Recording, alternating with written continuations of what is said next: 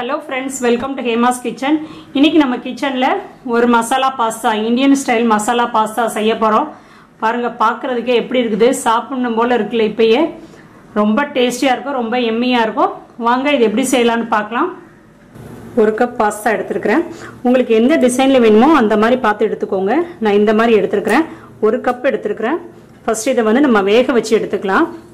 தண்ணி நல்லா கொதிக்க வச்சுக்கோங்க. தண்ணி கொதிச்சதுக்கு அப்புறம் உப்பு சேர்த்துக்கலாம். இந்த பாஸ்தாவை இதில் சேர்த்துடுறேன். இந்த பாஸ்தா தண்ணியில் முங்கி இருக்கணும், அந்த அளவுக்கு தண்ணி சேர்த்துக்கோங்க. இதில் ஒரு ஸ்பூன் எண்ணெய் சேர்த்துக்கலாம். ஒட்டாமல் வரும், அதுக்காக தான் எண்ணெய் சேர்த்துக்கிறேன். விட்டுடாதீங்க, அப்படியே கிண்டி விட்டுக்கிட்டே இருங்க. இந்த மாதிரி பாஸ்தா வந்து சூப்பர் மார்க்கெட்டில் பாருங்கள் கிடைக்கும். ஒரு 10 நிமிஷமாவது ஆகும் வேகிறதுக்கு. பாதி வெந்திருக்குது, இப்போ இன்னும் வேக வேண்டியிருக்குது. மூடி வச்சு வேக வைக்கலாம். கொஞ்சம் திறந்துருக்கட்டும். ஃபுல்லாக மூடிட்டிங்கன்னா பொங்கி வெளியே வந்துடும். இந்த அளவுக்கு வச்சு வேக வைங்க. நல்லா வெந்துருச்சு பாருங்கள். நம்ம இதை ஆஃப் பண்ணிக்கலாம். இதை ஃபில்டர் பண்ணிக்கலாம். இப்போது நல்லா வேக வச்சு எடுத்துக்கோங்க. ஃபில்டர் பண்ணி எடுத்துட்டு சாதா தண்ணி ஊற்றி நல்லா கழுவி எடுத்துக்கலாம்.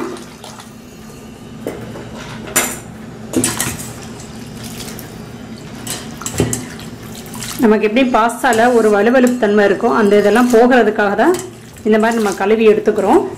இது நல்லா கழுவிடணும் இதுலேயே. இப்போ இதை ஃபில்டர் பண்ணி எடுத்துக்கலாம். சுத்தமாக தண்ணி இருக்கக்கூடாது. ஃபஸ்ட்டு நம்ம பாஸ்தா போடும் போது எப்படி இருந்துச்சு பார்த்தீங்களா? இப்போ எப்படி இருக்குது பாருங்கள். இந்த மாதிரி இருக்கணும், நல்லா வெந்திருக்கணும். நீங்கள் கையில் அமைக்கி பாருங்கள். ரொம்ப குழஞ்சிட வேண்டாம். குழஞ்சிட்டுனா நல்லா இருக்காது. ஒரு ஸ்பூன் எண்ணெய் ஊற்றிக்கலாம். இது கூட ஒரு ஸ்லைஸ் பட்டர் சேர்த்துக்கிறேன். உங்களுக்கு பட்டர் வேணா சேர்த்துக்கோங்க, இல்லைன்னா வேண்டாம். சீரகம் 1/4 ஸ்பூன் சேர்த்துக்கிறேன். ஒரு கப் பொடிசா நறுக்கின பெரிய வெங்காயம். வெங்காயம் வதங்குறதுக்கு கொஞ்சமாக உப்பு. நம்ம பாஸ்தாவில் வேற உப்பு சேர்த்துருக்கோம், அதனால கொஞ்சம் கம்மியாகவே சேர்த்துக்கலாம்.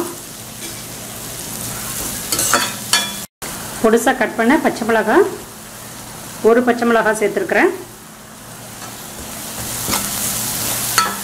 ஒரு கப் கேரட் பொடிசா கட் பண்ணியிருக்கிறேன். பச்சை பட்டாணி ஒரு கப். குடமிளகாய் ஒரு கப். உங்களுக்கு என்ன காய் வேணுமோ அதுக்கு ஏற்ற மாதிரி சேர்த்துக்கோங்க. பீன்ஸு, கேரட், உருளைக்கிழங்கு, முட்டைக்கோஸ், காலிஃப்ளவர் என்ன வேணாலும் சேர்த்துக்கலாம். 2 தக்காளி பொடிசா கட் பண்ணியிருக்கிறேன், அதை சேர்த்துக்கிறேன்.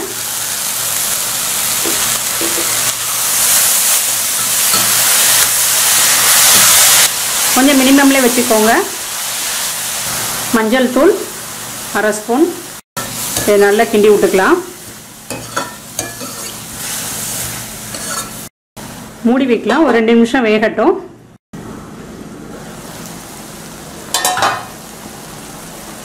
காஷ்மீரி சில்லி பவுடர் 1/2 ஸ்பூன் சேர்த்துக்கலாம். நம்ம இப்படி மூடி வைக்கிறதுலே காய் வெந்துடும். ஒரு 2 நிமிஷத்தில் காயெல்லாம் வெந்துடும். இது லஞ்ச் பாக்ஸு குழந்தைங்களுக்கு கொடுத்து விடுங்க. சூப்பரான லஞ்சாக இருக்கும் குழந்தைங்களுக்கு. இஞ்சி பூண்டு பேஸ்ட் சேர்த்துக்கிறேன்.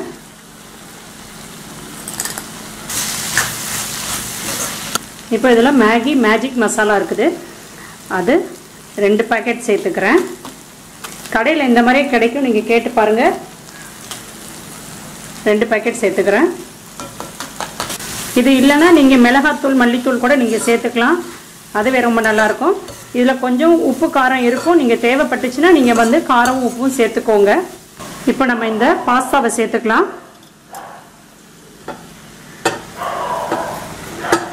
உப்பு காரம்லாம் கரெக்டாக இருக்கான்னு பார்த்துக்கோங்க.